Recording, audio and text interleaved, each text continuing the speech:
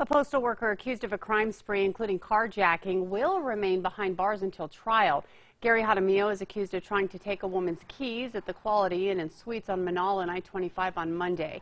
According to court documents, he wasn't able to, then allegedly approached a couple, forced the man to the ground, and demanded his wallet and keys. He got away in the couple's truck and hit the first woman as he fled.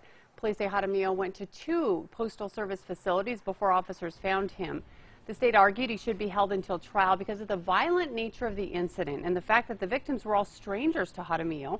The defense pointed out Jaramillo's lack of criminal history.